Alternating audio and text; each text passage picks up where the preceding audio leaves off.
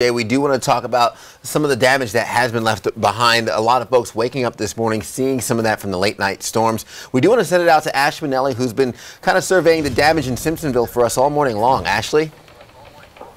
Yeah, we're here on Berlander Court where the damage is pretty extensive, particularly at one home behind me. But here you can see Simpsonville City crew already out picking up debris. We have been out here all morning long, and you can see now that the sun is up just how bad it got on this street. Several downed trees in this area.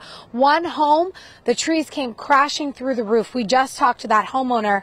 Take a listen to what she had to say about it. I'm sitting in my room, and all of a sudden you could hear these very weird noises and start to feel the house flex in and out, and these weird winds. And in that split second, already trees were down, landing in my room, ceiling falling on my head.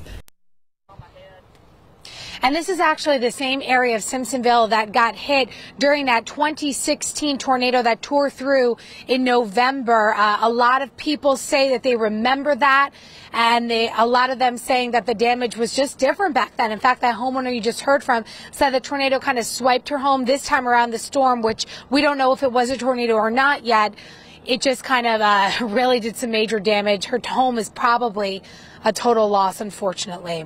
Nicole?